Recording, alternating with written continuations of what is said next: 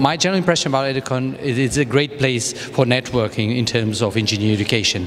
I've been here before in previous education meetings, but this is clearly the key point what you can find in Europe. IEEE, it's a great organization, and by having it in Europe, it happens to be the great joining point for all the community.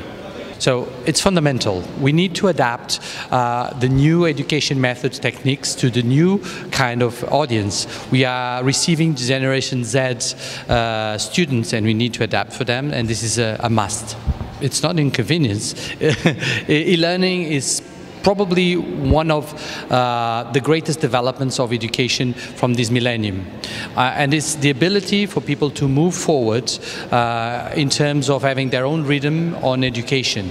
We no longer need a model which arrived from the second wave, the Industrial Revolution, in terms of educating our students. We need a new approach, and e-learning is a great big part of it. Well, every time you make changes, people are afraid of change. It's a natural human aspect. So you need to make sure that you approach it the correct way. Of course, there are some people who are not going to be the first approaches into this method, but I do believe that with time, everyone will be involved. Not any longer. Now the classroom no longer exists as a unit. The whole world is our classroom. We can nowadays teach and learn anywhere. We can teach in the beach, in a beautiful place like Tenerife. It's definitely a great place to have your education method. So the tools are available. All the kids nowadays have a mobile phone. All of them are available and digitally connected. So that's all we need. We changed the paradigm, we changed the focus. Nowadays it's not more about teaching, it's more about learning.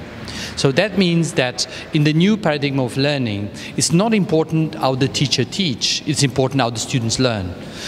In the new paradigm, actually, you might not even need human teachers. Artificial intelligence is now moving a lot in terms that we might have artificial intelligent teachers in order to support our future developments. Okay, so I'm an electrical engineer.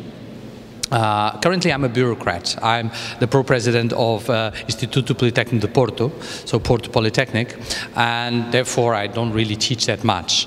But I always tend to go to those magistral classes where I have the ability to teach more in terms of the new developments that we can approach. I'm an electrical engineer, so we focus a lot in sustainability, but also in sustainable development goals, which are the UN new approach for a better millennium. This connected education, the field of engineering, what are the new developments?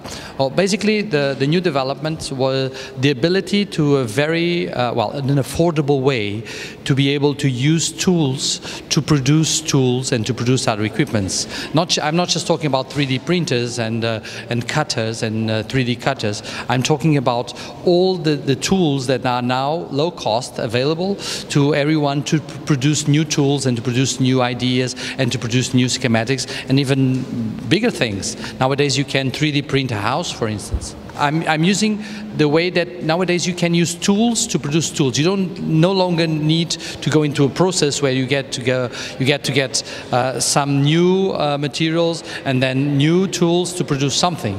You can recycle everything, and you can use new approaches which uses those recyclable into new solutions.